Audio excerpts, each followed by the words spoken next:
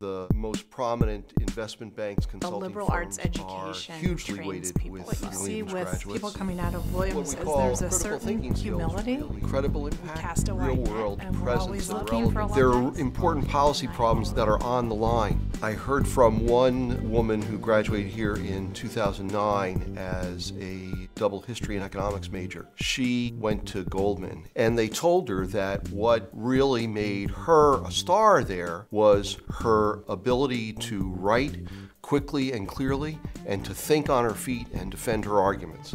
And she said Williams seminars and tutorials were what really did that for her. A guy who's a Williams alum from the class of 1950, Wally Stern, told me that investing is really about creating a mosaic.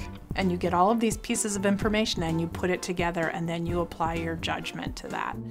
And I think that's what people coming out of Williams can do. We've had some incredibly senior officials who were undergraduate alumni. Arthur Levitt was the chair of the Securities and Exchange Commission during the Clinton years. Kristen Forbes, class of '92, went from here to MIT. She's now on, I think it's a 3-year leave, to be one of the external members of the Bank of England's Monetary Policy Committee that sets monetary policy. One of the most special things about our investment program is the alumni who are involved with us. If you look at our investment committee, there's 6 people on the committee and they're all incredibly influential in the areas where they work. We have quite a few people in the hedge fund world. Andreas Halverson is one of them. He's a board member, an investment committee member, and co-chairs one of our advisory committees. He's been amazingly helpful. Liz Robinson, she's one of the most incredibly accomplished and unassuming people I've met. She's a classic Williams person. Oh, who, me?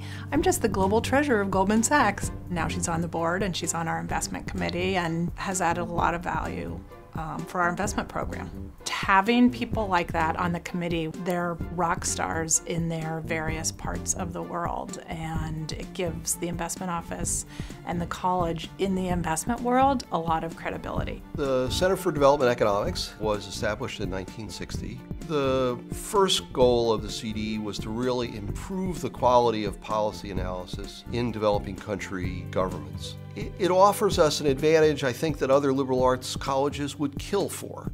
We have current and future policymakers and policy advisors here. We typically have 70, 80. This year we had 107 undergraduates taking classes with CDE.